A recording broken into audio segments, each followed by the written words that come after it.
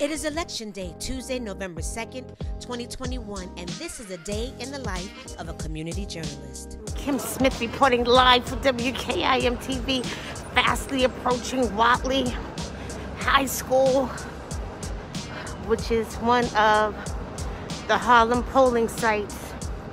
It's literally 6:34, and I am approaching our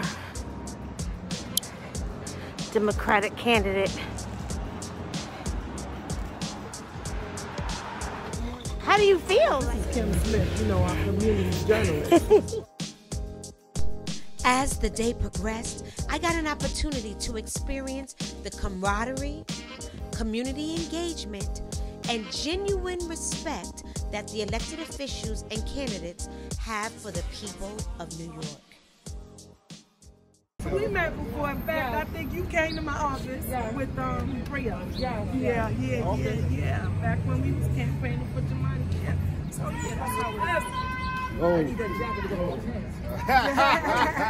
We can do something with it. Y'all are too much. Y'all are too much. Really? Look at that. Yeah. Oh, what's up? How are you? How you doing? Good to see you. Good to see you too. Good, how are you?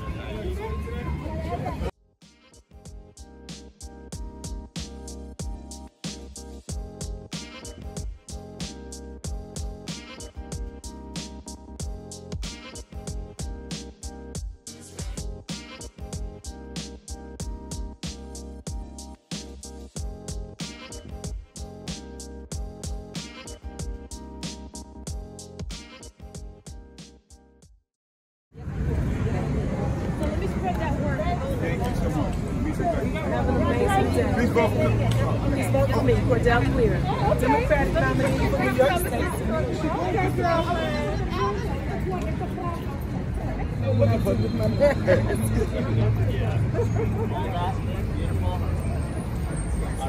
Can I turn the other way? Can we get?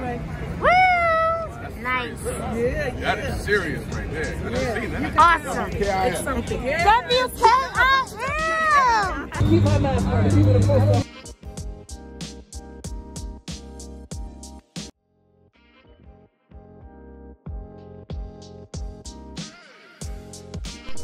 The results are in, and we must congratulate New York State Senator Cordell Clear, New York Public Advocate Jamani Williams, Manhattan District Attorney Alvin Bragg, and Mayor Eric Adams.